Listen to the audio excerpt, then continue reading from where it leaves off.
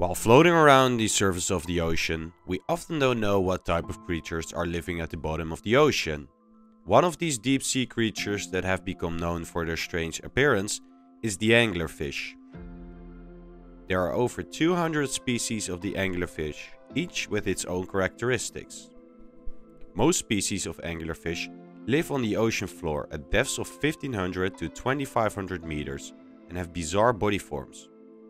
They all have the same unique strategy to find their next meal. The fishing rod, or esca, growing from the female anglerfish's snout ends in a glowing blob of light.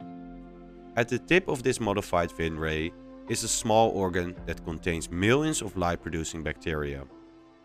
This light is eventually used as bait. By pulsing the light and moving the lure back and forth, the anglerfish attracts other fishes.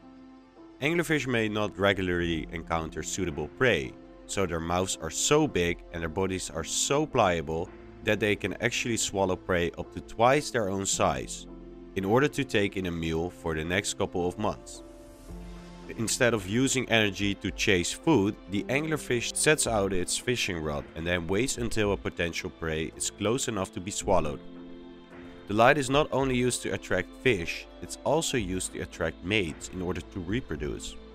Though a strange occurrence is the difference between males and females. The males are tiny, simplified, and with some species they are very dependent on the females, like parasites. When a male anglerfish encounters a female, he connects himself to the female with his sharp teeth. Eventually, the male fuses with the female by connecting to her body and bloodstream, which in turn makes him lose his eyes and organs except for the testes. The males only have one purpose, and that is to find a female and deliver sperm to fertilize her eggs. This technique is used to save energy, allowing the females to feed on whatever food is available.